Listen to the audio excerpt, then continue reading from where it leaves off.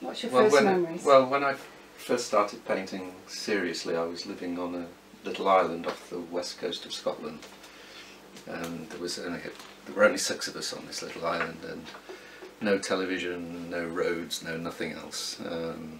And because of all the wildlife there, I started painting fairly seriously, and really just used the kitchen table. And then when I started painting more seriously, when we moved off the island, I just used to have a table set up in the corner of the living room, and I think the important thing was that you could have it set up all the time and just leave it, so if you only did 5 minutes painting, it was there. You didn't have to get everything out and put everything away again.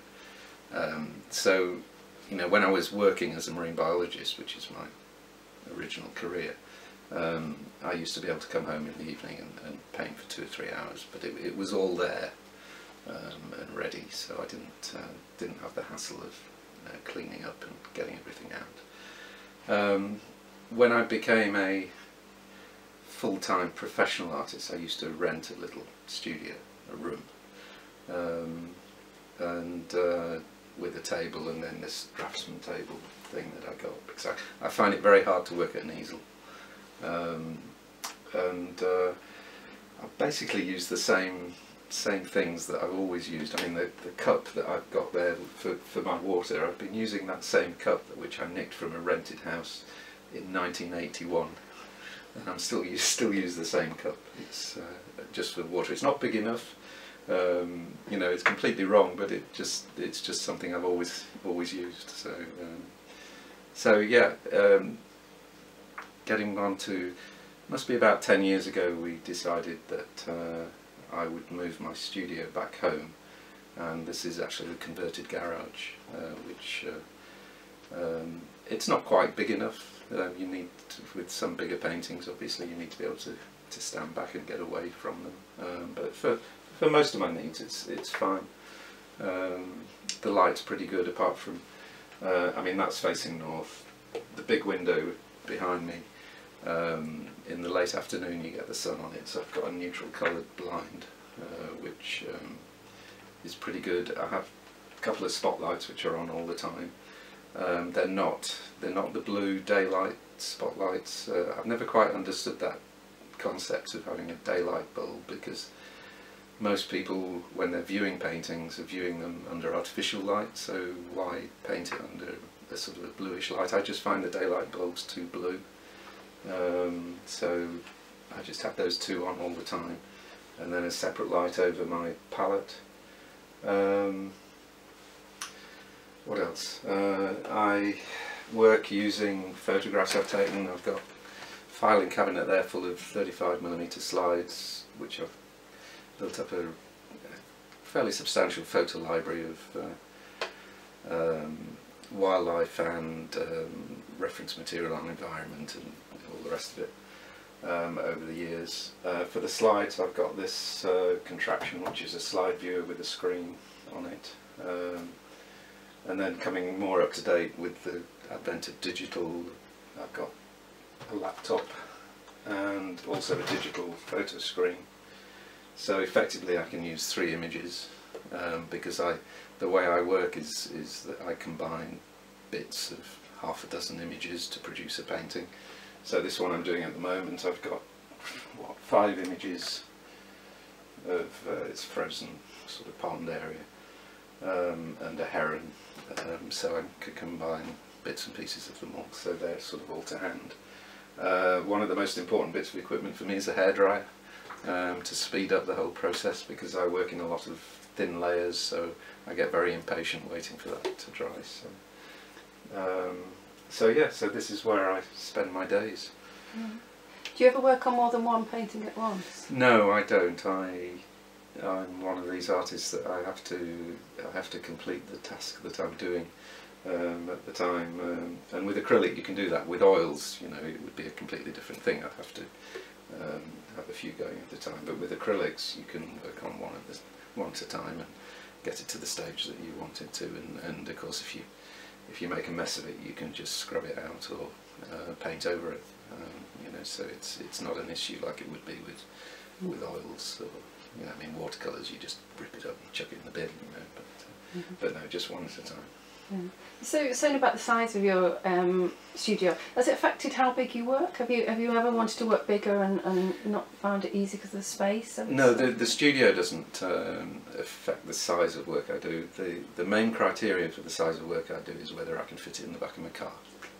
And I won't paint anything bigger than when it's framed. I can put it in the back of my car to transport it somewhere, because it particularly living on an island, it is such a pain when you have a large painting that you need to get somewhere or send across to the UK. You know, if you can't once it's framed and perhaps in a crate, if you can't transport it. I've just sent 40 paintings to an exhibition of mine in Guernsey, and I can crate those up and get them to. I've got an estate car yet, but you know, I can air freight them off the island.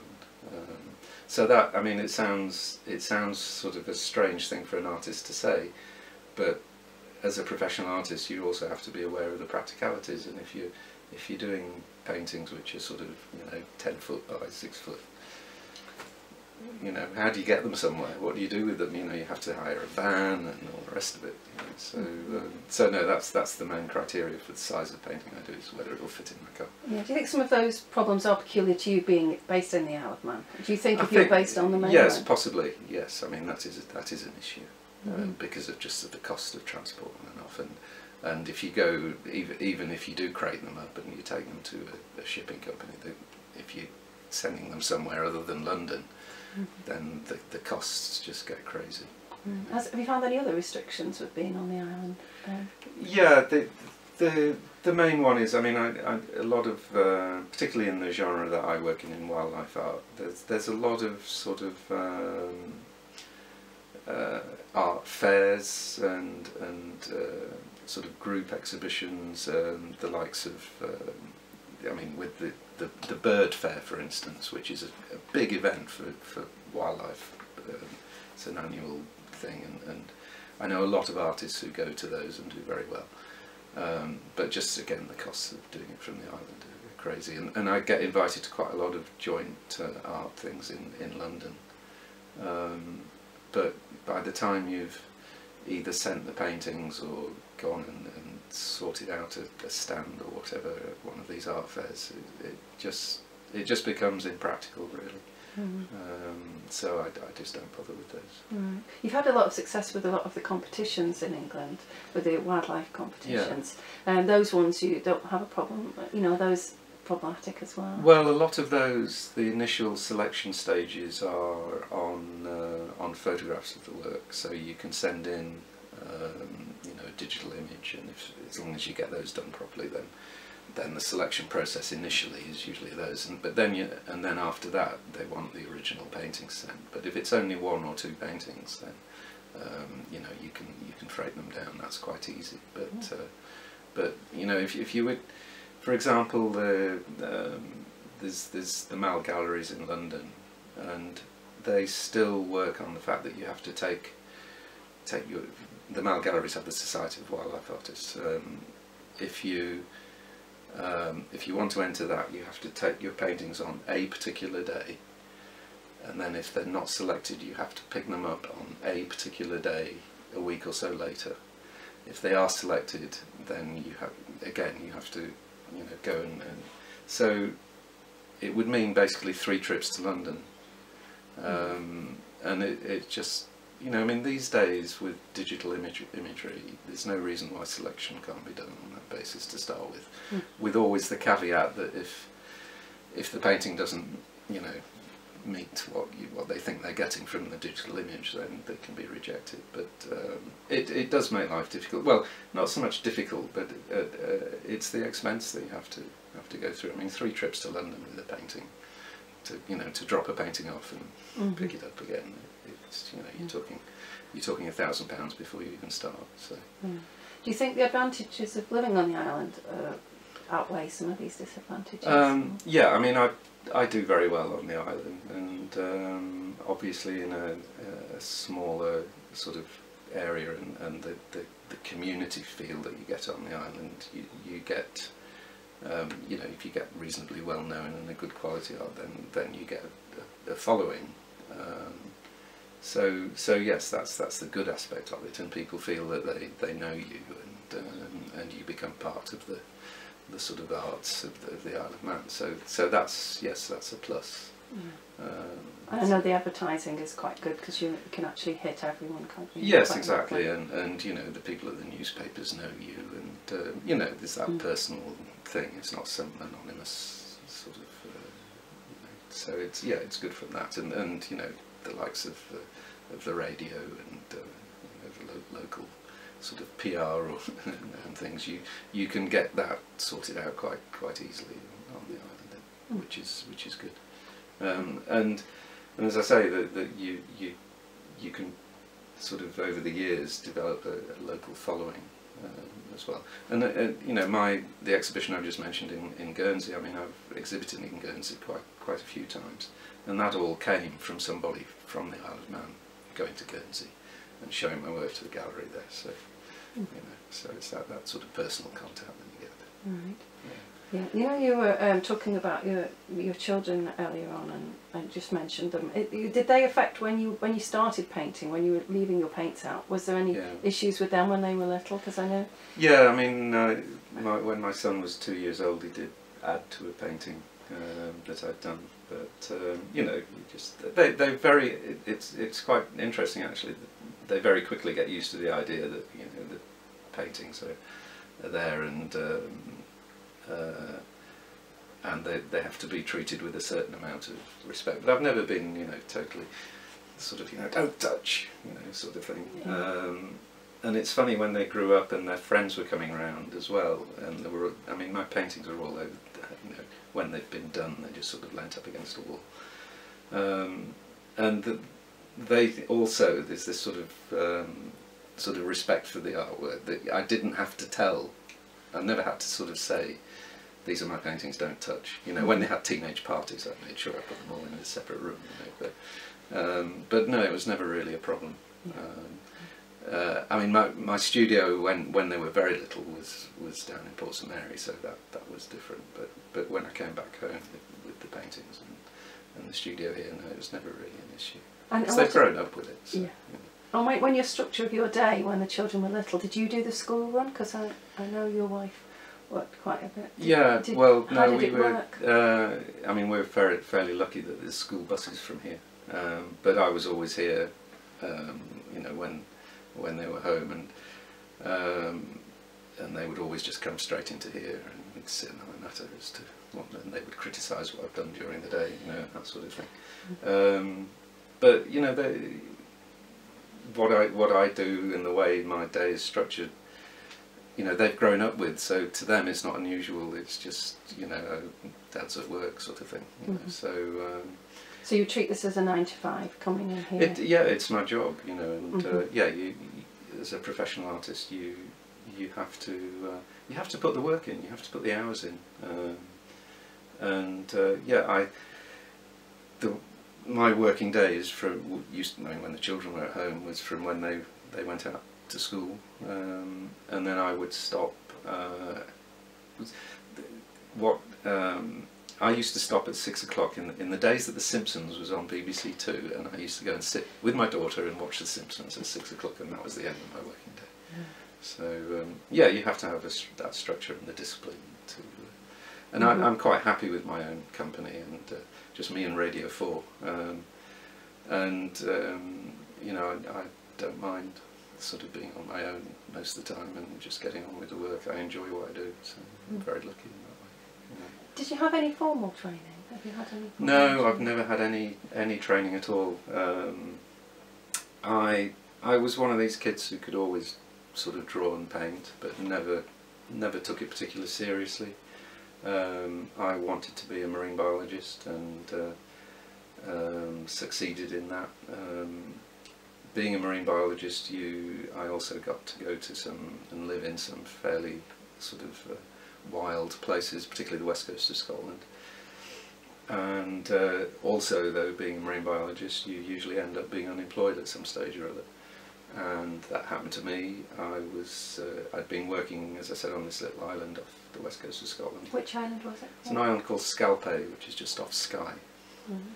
It's about 5 miles across, privately owned, and I was there for a year. And as I say, there was just myself, my wife, and three other people on the island. So, and I saw some work by a Canadian artist, Robert Bateman, who's my sort of big sort of hero.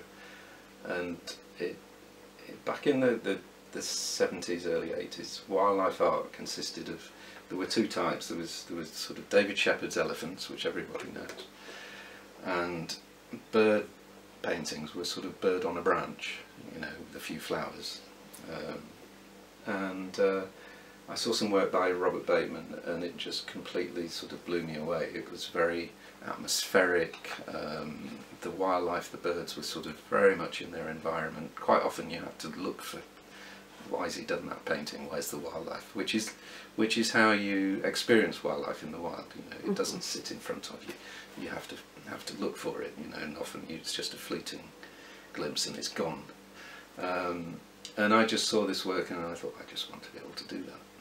And this was back in 1981. And as I say, I was then unemployed for a couple of years, and I just started painting seriously.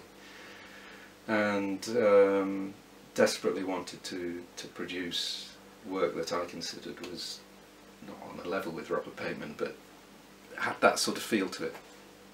And I ended up being unemployed for 2 years, but at the end of that time I'd had my first exhibition, which was at Ashford Public Library in Kent, where we were living. And that was fairly successful, and it's just grown from there. Although I got back into marine science, again up on the west coast of Scotland, I just continued painting, and painted for 2 or 3 hours every night, and slowly developed the techniques, the quality, you know, and it's all just grown from then. And then 26 years ago, having moved back to the island to work for a consultancy group in marine science, that all sort of fell apart, and I ended up having to make the decision whether to stay on the island and try and find something else to do, or move to London, which was where the jobs were that fitted my particular expertise. And I just decided to try the art as a living. So that was 26 years ago. So. Still doing it. Yeah. Still trying to produce work. So were you always a keen photographer? Yeah, I mean, photography's always been very important. I used to be a photography bore, to be honest, when I look back.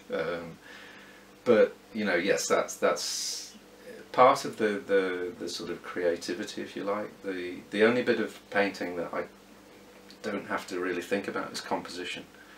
You know, to me it's obvious where things should go, and I don't have to, you know, work it out, sort of thing. That in part has come from the photography, and I've got thousands of photographs that I've taken over the years, both of wildlife and just the natural world,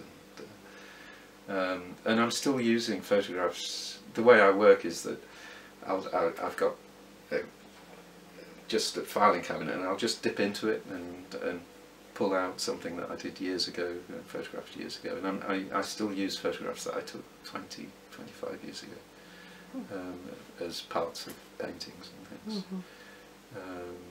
So yeah, I mean, I make no bones about it. You know, I mean, photography is a very important part of my art.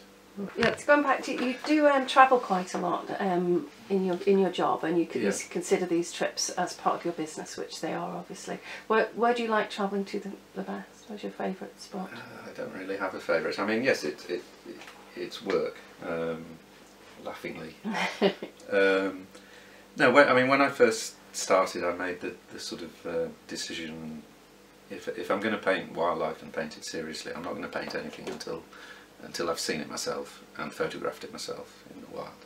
It's too easy for people to go to a zoo and photograph a tiger in a zoo, but a tiger in a zoo is a very different animal from a tiger in the wild. So when I first started as an artist, I would only paint British wildlife that I'd seen in photographs. So it was mostly birds and animals from, you know, badgers, deer, that sort of thing that I'd seen and photographed.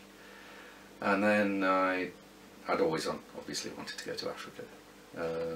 So I had my first trip to Africa in about, it was about 96 or something like that. No, actually my first trip was to India in about 95 to try and photograph tigers. And the first time I went there I didn't see any, which is half of the course for going to these places. You just have to, you know, hope for the best. So I went back again and managed to photograph about 7 different tigers.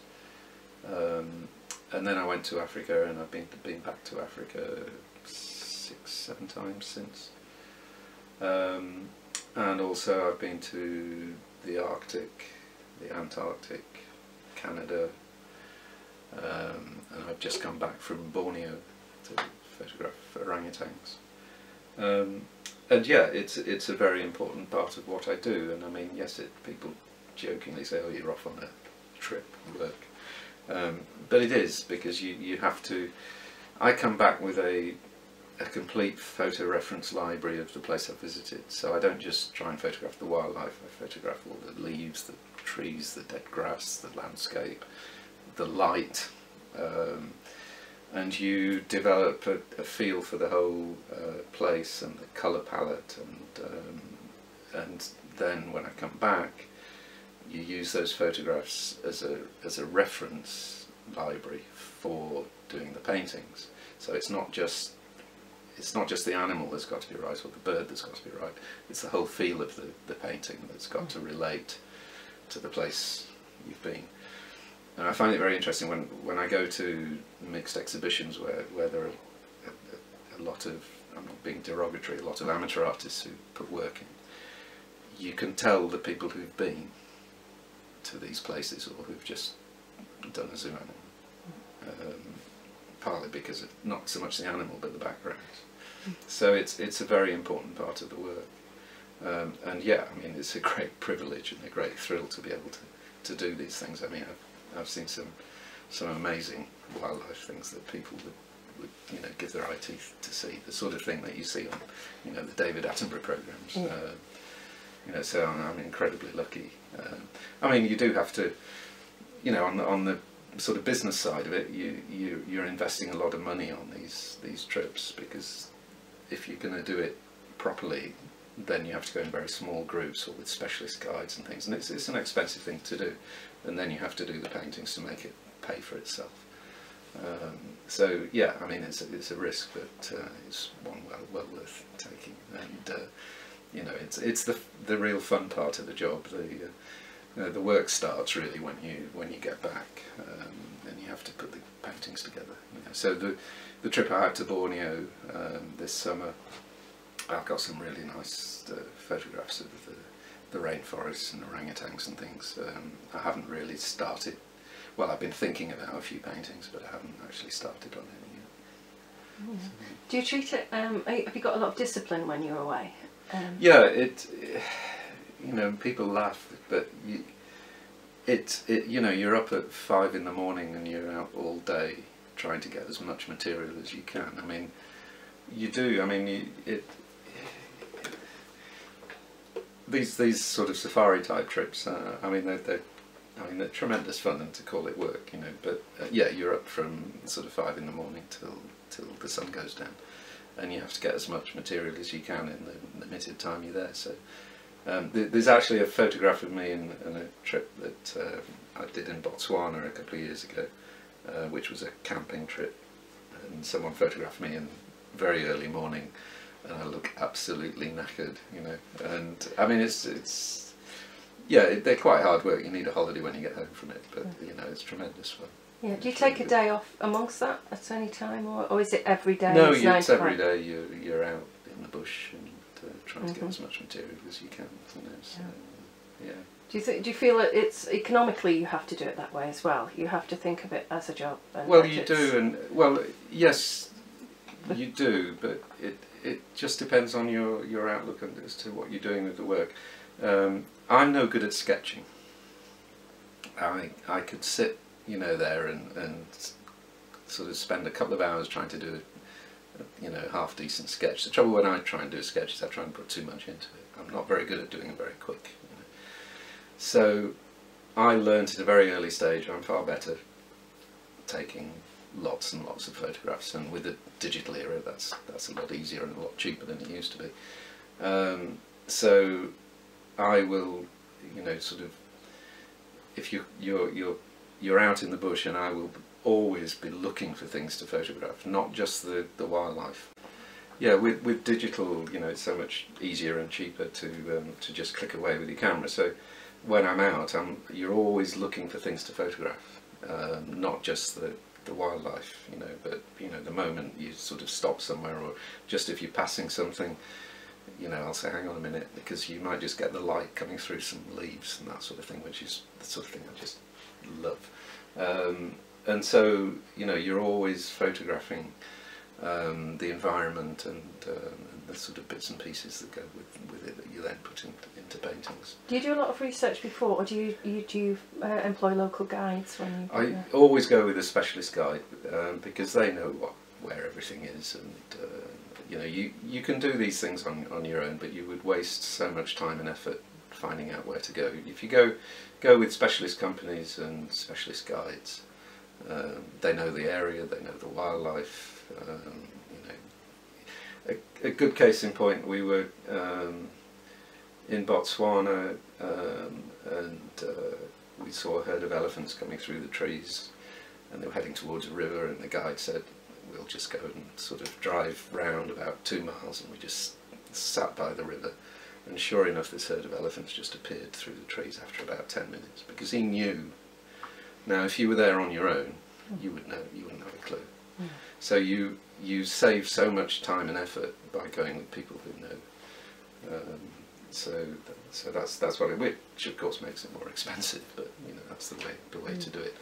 I've done a couple of trips with specialist photographers, and also with a group of artists from the UK. So 10 of us went to Botswana and to Kenya as well, which was interesting, sort of competitive art, competitive photographers.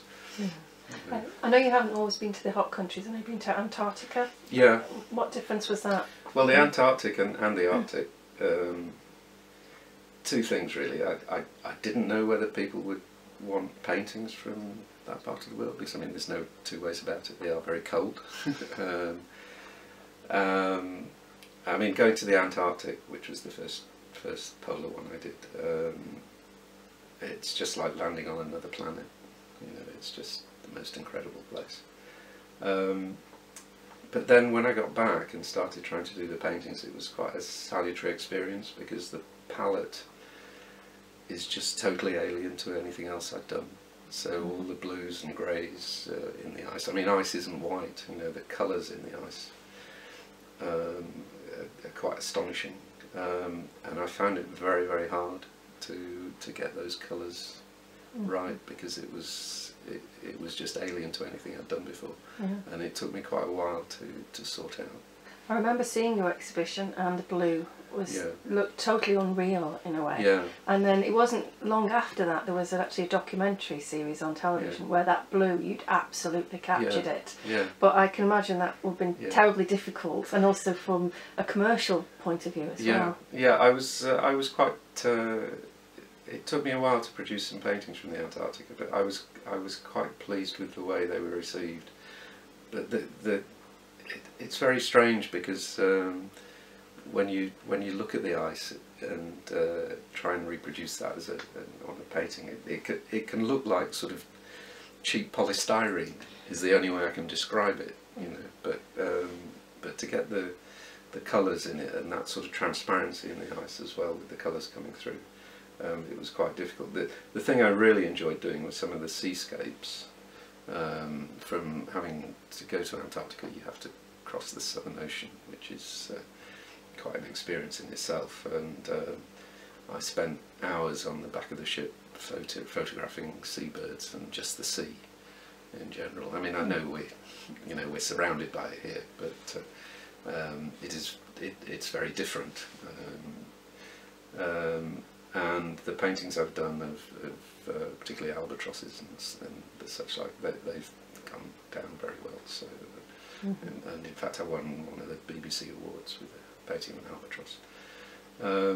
So that was good, and that sort of opened up a whole new sort of subject matter for me, the Antarctic, and likewise with the Arctic and polar bears as well, which I was fortunate enough to get very close to, not too close,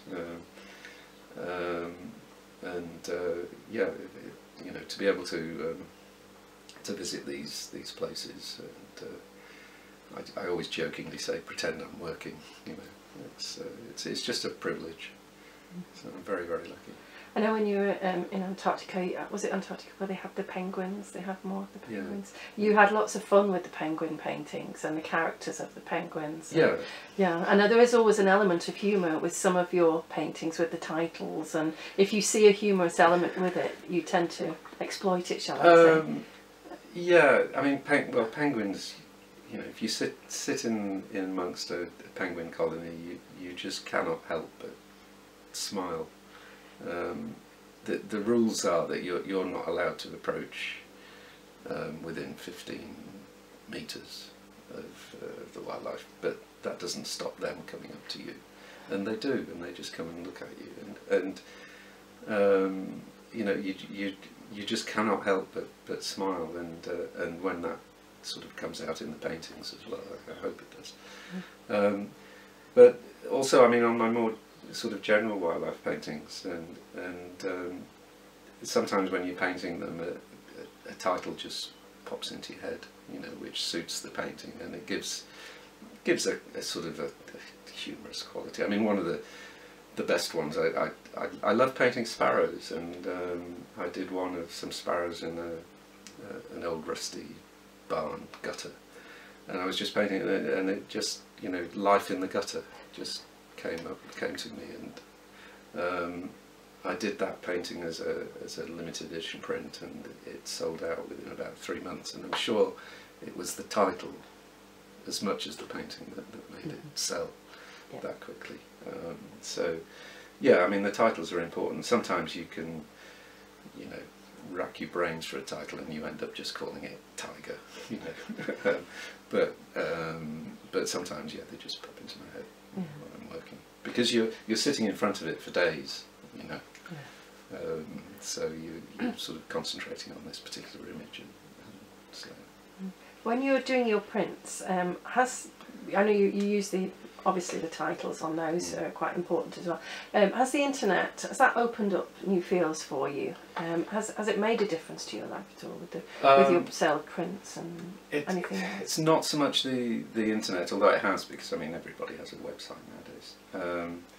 What changed the whole commercial aspect of prints is digital printing. When I first started doing this, make me sound like an old codger. When I was a lad, when I first started doing prints, if you wanted to do a limited edition print, you had to go to you know, an offset litho printer. I mean, my prints are photographic reproductions; they're not original prints.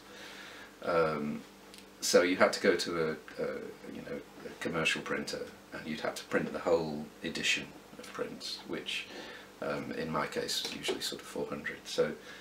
So the cost of that was huge, you know. So that basically restricted a lot of artists who couldn't afford to do print or work. It's a storage as well. Yeah. So so you could